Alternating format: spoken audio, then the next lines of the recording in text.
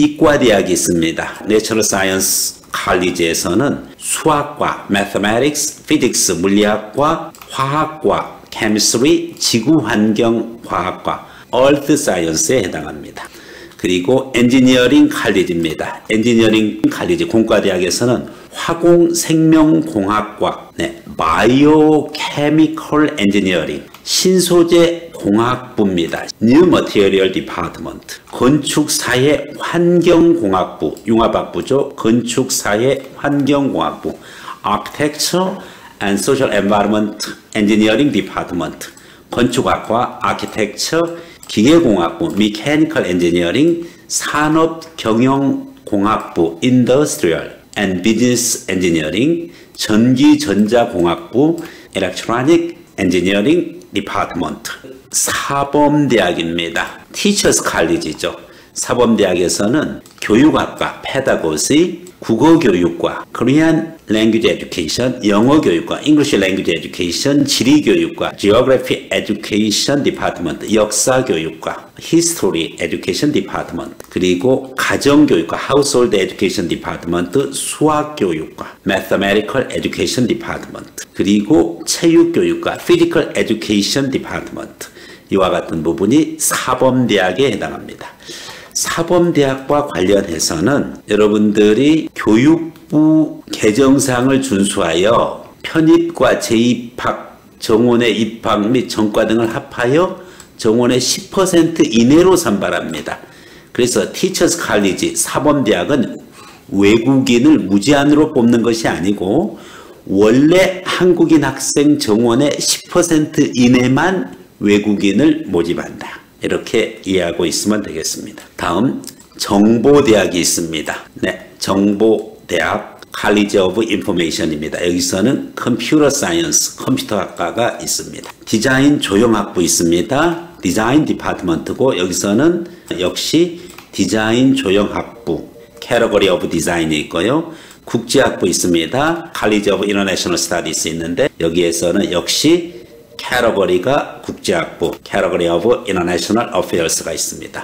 미디어 학부가, 미디어 디파트먼트가 있고, 다음 보건과학대, Health Science 관련해가지고, 바이오 의공학부, 바이오메디컬 엔지니어링이 있고, 바이오 시스템 의과학부가 있습니다. 바이오 시스템 메디컬 사이언스 디파트먼트가 있고, 보건 환경과학부가 있습니다. Health Environment Fusion Department가 있어요. 그리고 보건정책관리학부 Health Policy Department입니다. 마지막으로 자유전공학부라는 것이 있는데 자유전공학부는 자신이 입학 후에 학과를 선택할 수 있는 것입니다. 학점을 기준으로 해서 자신이 유리한 학점을 자기가 좋아하는 학점을 선택하면은 그 부분이 학과가 되는 것이죠. 자유전공학부는 제1전공 선택 시 학과와 관계없이 전공 배정이 가능하나 소속은 자유전공학부입니다.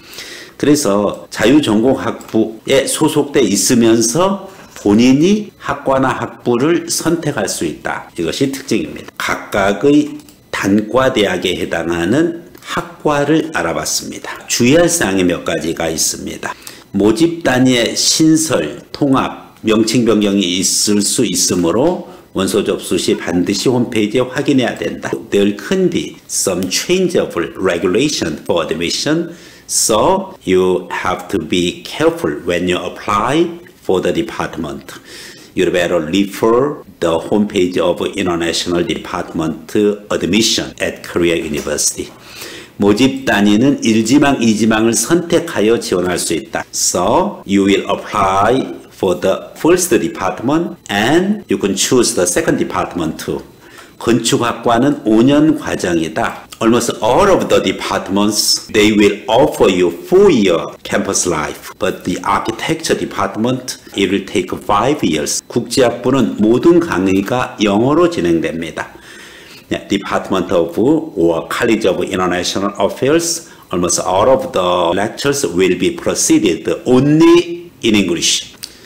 그리고 국제학부를 지원할 때는 반드시 영어 공인성적, 토플이나 IELTS를 제출해야지만 가능합니다. 각 대학 학과 소개 및 교육 정보는 여러분들이 고려대학교의 홈페이지를 확인하면 되겠습니다. 네, 이상으로 고려대학교 외국인 특별전형에 있어서 여러분들에게 고려대에서 개설되어져 있는 학과에 대해서 전달했습니다. 사임에서는 여러분들을 위해서 특별한 강의와 컨설팅을 통해 가지고서 각각의 학과에 대한 정보도 제공하고 원서 접수 그리고 대학 입학까지의 과정을 컨설팅을 통해서 지원 서비스를 해주고 있습니다. 여러분들이 적극 활용하면 좋겠습니다. 네, 이상으로 사이미 입시 컨설팅 샘 홍 원장이었습니다. 고맙습니다.